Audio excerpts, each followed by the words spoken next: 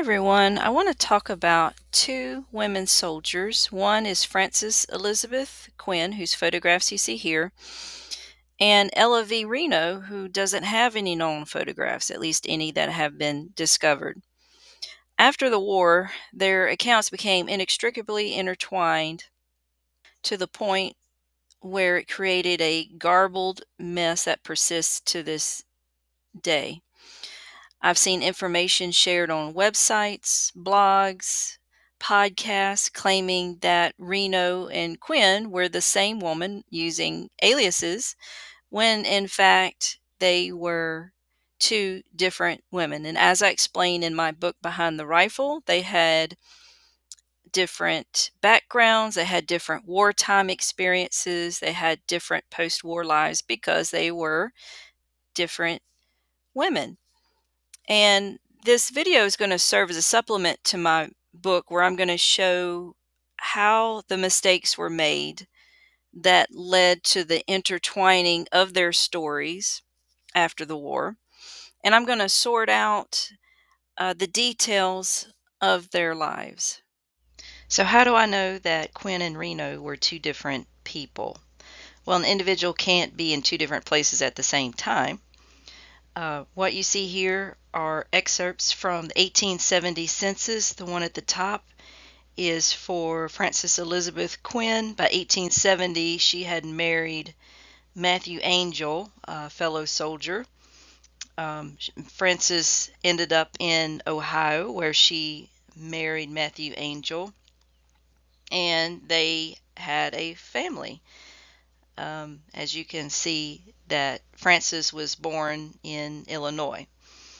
The bottom excerpt is also from the 1870 census. This is for Ella Reno, and by 1870 she had married Oliver Brenton from Indiana. Notice that Ella is from Pennsylvania. So how do I know that this is the correct Ella Reno, the soldier Ella Reno? Well, the bottom image is from a newspaper article from 1869. Ella was living in Indianapolis at the time, working as a prostitute in the Buckeye Saloon, and she got mixed up in a police corruption scandal. She had been called to serve as a witness during the investigation and the trial then, and the newspapers covered her as Frank Martin. She still used her male alias, the male alias of Frank Martin, after the war. So as you can see here, it says Mrs. Britton was known as Miss Frank Martin. So notice from the census, she was born in Pennsylvania. They were actually living in Missouri in 1870, so this is after the police scandal incident. So they're living in Missouri, and you can see that Ella and Oliver had a son, Edward. So where was the mistake made and who made it? I don't know who made the mistake or where exactly it originated from, but you can point to articles that were published after the war and see where the mistake came from.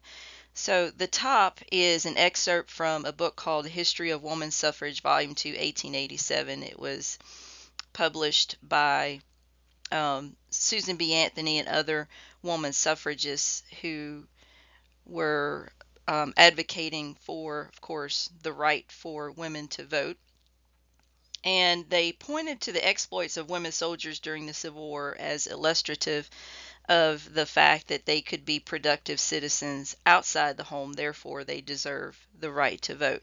So they had this newspaper clipping that they had included in their book. The title was Mustered Out. Frank Miller, the young lady soldier now at Barracks Number 1, will be mustered out of service in accordance with the Army regulations which prohibit the enlistment of females in the Army, and sent to her parents in Pennsylvania. This will be sad news to Frances.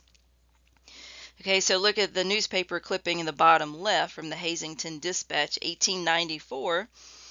This is the exact same article that appeared in the book above. It just notes that the article came from the Louisville Journal. gave the following account under the title Mustered Out. Frank Miller, the young lady soldier now at Barracks Number 1, will be mustered out of the Army service in accordance with the Army regulations which prohibit the enlistment of females in the Army and sent to her parents in Pennsylvania. This will be sad news to Frances. So both of these articles note that the male alias was Frank Miller and then use the name Frances. So the middle article is the actual Louisville Daily Journal article referenced. It's from April 30th, 1863, and notice the names. This one says Frank Martin, the young lady soldier now at Barracks Number 1, will be mustered out of service in accordance with the Army regulations which prohibits the enlistment of females in the Army and sent to her parents in Pennsylvania. This will be sad news to Frank. So at some point between 1863, when this original article came out, and these post-war accounts, the alias Frank Martin was changed to Frank Miller, and Frank was changed to Francis. So I don't know why the mistake was made, who made the mistake, but it's obvious to see that there was indeed a mistake, probably because the aliases were so similar, Frank Miller and Frank Martin. But I'm going to go with the wartime newspaper article of 1863 as the correct one, noting it was Frank Martin that this was about, and this, of course, Frank Martin deals with Ella Reno. So you can see how their stories became intertwined with the similar aliases, and that is illustrative in the newspaper article on the right from the Burlington Hawkeye, 1884, talks about Francis Hook, alias Frank Miller. Francis Hook was another alias that Frances Elizabeth Quinn used. It is an alias that is associated with the many details of her story. And I wrote a blog post explaining how I discovered that Francis Hook was really Frances Elizabeth Quinn, and I'll link to it in the description below. So these are the regiments associated with her: the 65th Home Guards, which I believe it should have been the 67th. That was a mistake. The 90th Illinois is a unit most commonly associated with her. But then the article goes on to throw in regiments that Ella Reno served in. The 2nd East Tennessee Cavalry, the 8th Michigan. Those are units that Reno served in, not Frances Elizabeth Quinn. Also, I have Murfreesboro underlined. Murfreesboro, of course, is also called the Battle of Stones River, supposedly where Ella Reno was wounded, but I do not think that that was really the case, and I'll get into that later on. So now that we know that Frances Elizabeth Quinn and Ella Reno were in fact two different people, let's talk about their characteristics. If you remember from the 1870 census, they were approximately the same age. Quinn was listed as 26 and Reno was listed as 25. So what about their physical appearance? The top is an excerpt from a newspaper article that came out after Quinn had been wounded. She encountered Dr. Mary E. Walker in a hospital in Chattanooga, and Dr. Walker describes her as about medium height with dark hazel eyes, dark brown hair, and rounded features. The bottom is a newspaper article describing Ella Reno, which mentions that she has auburn hair, whereas Quinn had dark brown hair. Reno has large blue eyes. Quinn is described as having hazel eyes. So what about the names that they used? This is a newspaper article from 1909. That was the first account that I have been able to find so far that listed Frances Elizabeth Quinn's true name. She had been more commonly known as Frances Hook. That's the name associated with her in newspaper articles that came out from all over the country after she had been discovered, after she'd been wounded and captured. Um, but this was the first newspaper article that I found that listed her true name, Frances Elizabeth Quinn, and gives her male alias that she served under as Frank Miller. And of course, this newspaper article talks about the fact that she had married Matthew Angel, so it ties all that together. Eliza Miller was another name that she used. This is a newspaper article from October of 1862. So Eliza, of course, is from her name Elizabeth. Miller was a common name associated with her. I'm not sure where Miller comes from. Perhaps it was her mother's maiden name. I just don't know right now. And you see I have highlighted the Irish Legion, which was a name associated with the 90th Illinois Infantry that she served in.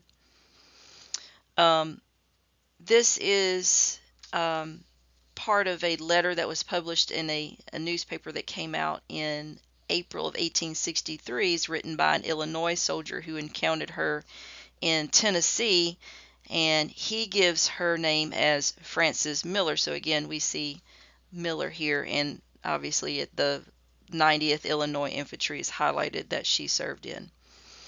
And as I mentioned a while ago, Frances Hook is the name that is most commonly associated with her in newspaper articles that came out from all over the country. So you can see that Frank Miller, of course, was the male alias, so that is consistent, and that she served in the 90th Illinois Infantry. Martha A. Baker was a nurse who also encountered Frances Elizabeth Quinn during the war. And this account came out many years after the war, and she notes that the alias was Harry Miller instead of Frank Miller. So I think maybe this was the result of a faulty memory, given the fact that this came out years after the war. Also notice that Baker mentions another woman soldier called Anna. I don't know who that is, and we may never know who that woman soldier was, unfortunately. Frank Henderson is another male alias associated with Frances Elizabeth Quinn, but I want to point out that this alias was likely the result of a newspaper writer affording her privacy, because as you can see with the portion that I have underlined, it says whom we will call Frank Henderson. So this tells me that this alias was assigned by the newspaper writer rather than Quinn utilizing this herself. But again, Frank Miller is the name that we know that she used and that the Army recognized. This is part of her hospital records, where you can see Frank Miller served in Company G of the 90th Illinois Infantry, and I have highlighted female soldier. So the Army recognized the fact that she was a female soldier. These two records are from her marriage record and her marriage to Matthew Angel, and a record of the birth of one of her daughters. So as you can see here, her name is listed as Frances E. Stewart, and the bottom Fanny Stannard. So Fanny, of course, is just a nickname for Frances. So Stannard and Stewart's probably just a mistake, one for the other. I had a relative of one of her daughters contact me recently and state that Stewart was yet another alias that she assumed, and she did that to protect her children. Okay, so what about Ella Reno? This is Provost Marshal record noting her name, Miss Ella V. Reno, female soldier, and that her male alias was Frank Martin. This is a newspaper article that came out in February or March of 1863, discussing Ella Reno, whose name given is actually Ella V. Hughes, and that her husband was formerly of Cincinnati. So I don't know if this is a legitimate name, if she had married a man whose last name was Hughes, or whether this was an alias that she used. But this also includes another woman soldier, Sarah Elizabeth Bradbury, who Ella had served with. And I believe that the newspaper article mixed up these aliases because this one assigns Frank Morton to Bradbury and John Williams to Hughes. And I discuss all of this in my book, and why I believe that these aliases were mixed up. And I believe that Frank Morton should be the alias for Ella Reno, mentioned here as Ella Hughes, and that it's actually supposed to be Frank Martin. There was another soldier who wrote about Ella Reno and also used her male alias as Frank Morton. So this is yet another alias that Ella Reno used. This is from the letter that she wrote to President Abraham Lincoln in May of 1863, and she signed it, "Your humble servant, Miss Ellie B. Reno." So this is one of the mistakes that I've seen. The portion that I just put up on the screen is from the Wikipedia article. So always use it as a grain of salt. Make sure to double and triple check your sources. Just be very careful when using any source, especially Wikipedia. But whoever typed up this article typed up part of the letter and then signed it as Ellie B. Reno, which is the name that she signed it under, but then put in parentheses Francis Quinn, implying that Ellie B. Reno is the same person as Francis Quinn, and we know now that that is not the case. They are two different people. So let's talk about their education and their wartime correspondences. As far as Frances Elizabeth Quinn, alias Frank Miller, she allegedly wrote a letter to her brother, so she was at least literate enough to do that. Her brother was Thomas Quinn Jr., and she claimed that he was killed during the war. Most accounts say Shiloh. I found at least one account that said Tunnel Hill, but it doesn't matter because he wasn't killed during the war at all. He actually survived. This was probably a way for Quinn to garner sympathy in the press by claiming that her only brother was killed, when in fact he was not. He didn't even enlist until 1864, and that was in the 52nd Illinois Infantry when he was about 16, 17, 18 years old. And he was little too. He's listed as 5'3", but again, he's younger. So, and he was apparently displeased with his sister's decision to join, and that elicited a saucy reply from Francis. And in a letter that was supposedly in possession of one of Francis's daughter, Maggie, she said, "I wish to say in reply to your recent letter that I volunteer in the Army because I wish to have a part in the defense of my country's flag." So whether this letter existed or if it did, whether it survived, I do not know. I hope it did, and I hope that it will be discovered at some point. But as far as Thomas goes, he must have got over whatever issue he had with his sister joining the Army, because he dedicated a panel of his grave marker to her. Apparently he had a child, Francis E. Quinn, who he obviously named after his sister, and on that panel of the grave marker he has a relief of a Civil War soldier. So I discussed this in a blog post, and I'll link to it in the description below. So what about Ella Reno, alias Frank Martin? She did have formal education. Says that she was sent to the convent in Wheeling. This says Virginia. Of course, that's what it was at the time. Wheeling, of course, became a part of West Virginia after West Virginia left Virginia. But she was educated in this convent at the age of 12 years, so she did have formal education. And we know that she wrote to President Abraham Lincoln that I mentioned earlier. So this is a copy of the 3-page letter to him, just asking him to allow her to remain in the Army. She's very patriotic, but she had been discovered and she wanted to stay and serve her country. She also mentioned that her father was serving on a gunboat. And again, you see the signature over on the right hand side. Your humble servant, Miss Ellie B. Reno, not Frances Quinn.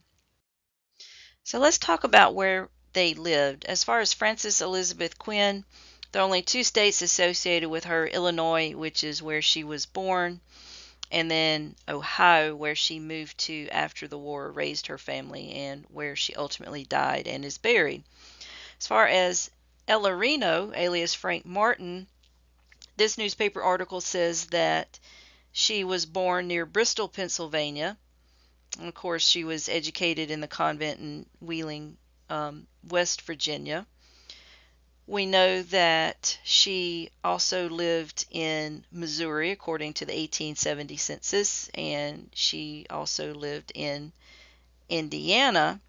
But this newspaper article from March 1863 seems to insinuate there was some type of Cincinnati connection as well, that says Miss Ella residing in Cincinnati, Ohio. And recall earlier the newspaper article mentioning her name as Ella V. Hughes, and that her husband was from Cincinnati. Again, I don't know if there was a husband. Perhaps she made it up just to garner sympathy in the press. And that Ella Hughes was just another name, but apparently there seems to be some sort of Ohio connection, Cincinnati, Ohio specifically. Let's talk about the units that Quinn and Reno served in and their wartime experiences. As far as Frances Elizabeth Quinn, alias Frank Miller, there are several Illinois units associated with her. These newspaper articles mention the 11th, the 33rd, and the 19th Illinois specifically.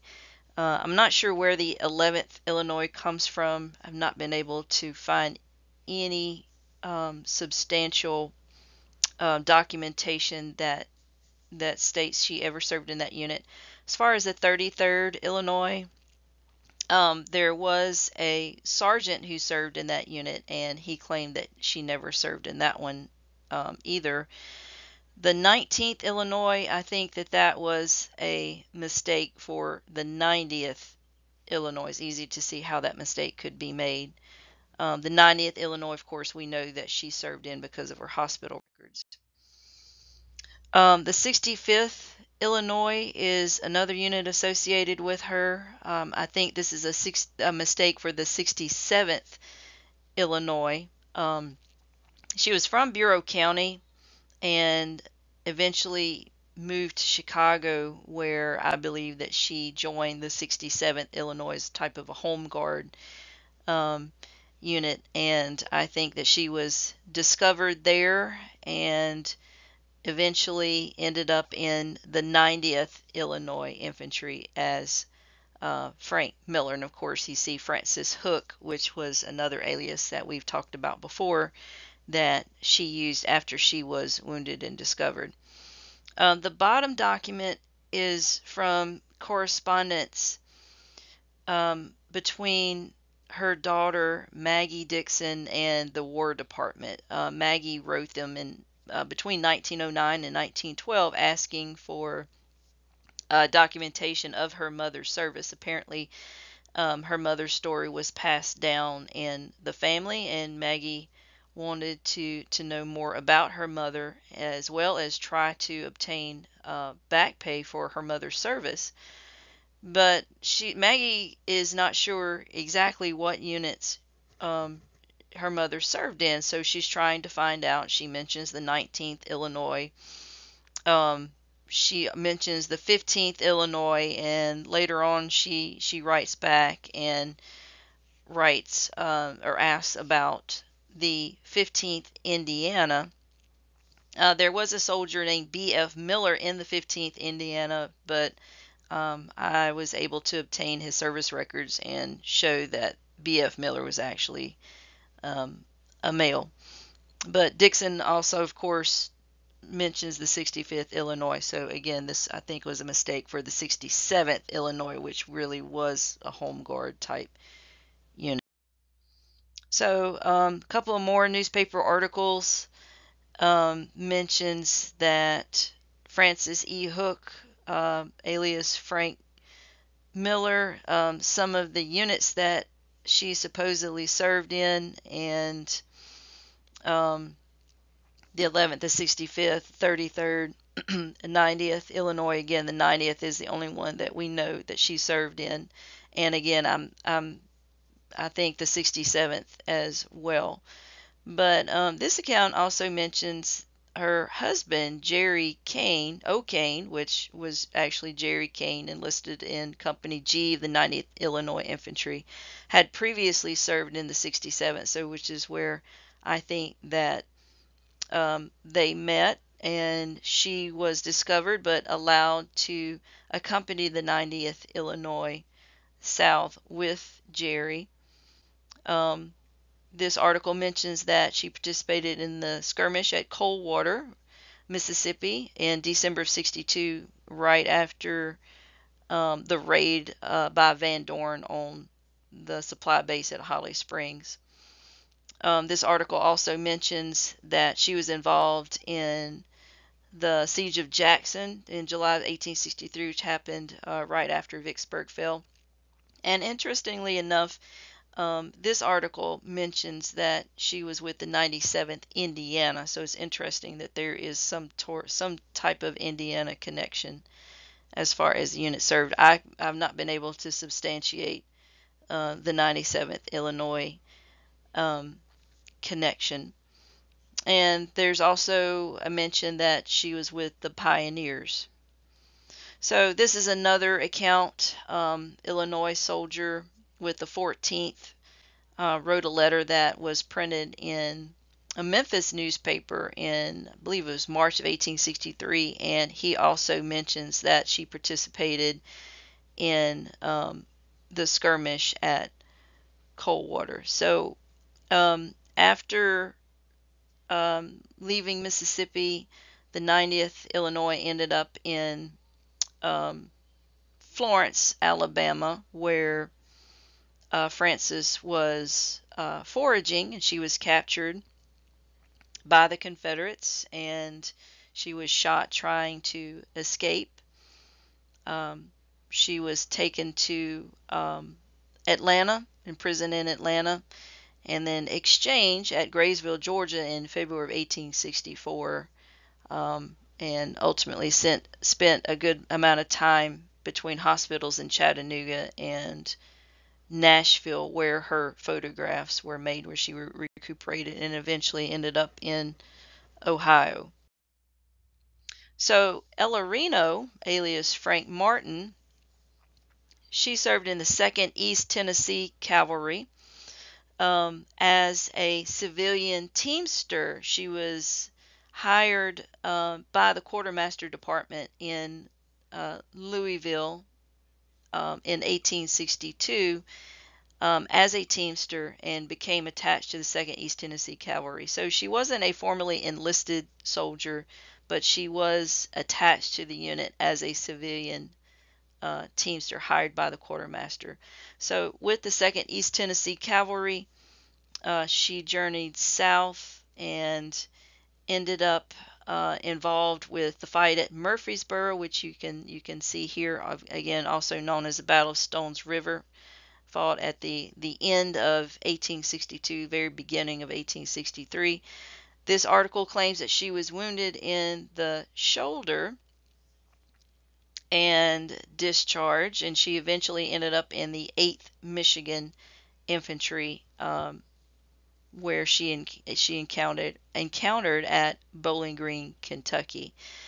But Philip Sheridan also mentions her in his memoirs, that he talks about two women who were discovered after they drunkenly fell into Stones River.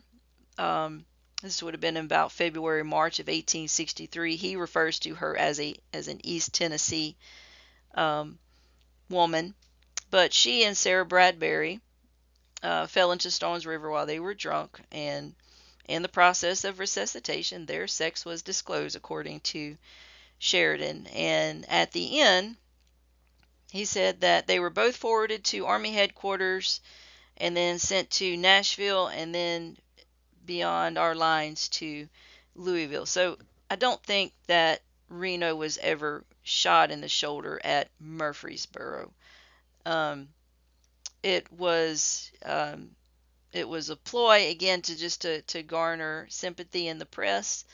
So she was actually discovered because she was drunk, and so it sounded more patriotic, more romantic, just to say that she was wounded in the shoulder. So, but either way, she ended up in Nashville and then eventually to Louisville.